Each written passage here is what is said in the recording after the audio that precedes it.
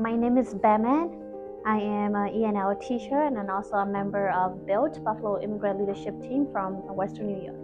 A language access campaign is very personal to me and it's very important because my family speaks Karenni, which is one of the minority from Burma. So a lot of places don't have interpreter for our language.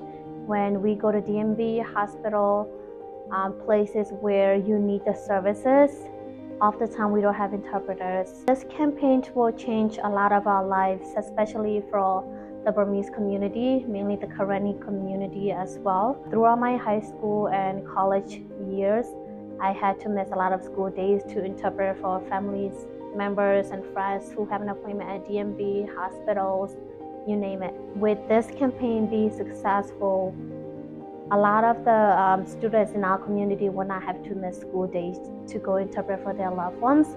Our parents could go to DMV without having to face a language barrier and get the help that they needed.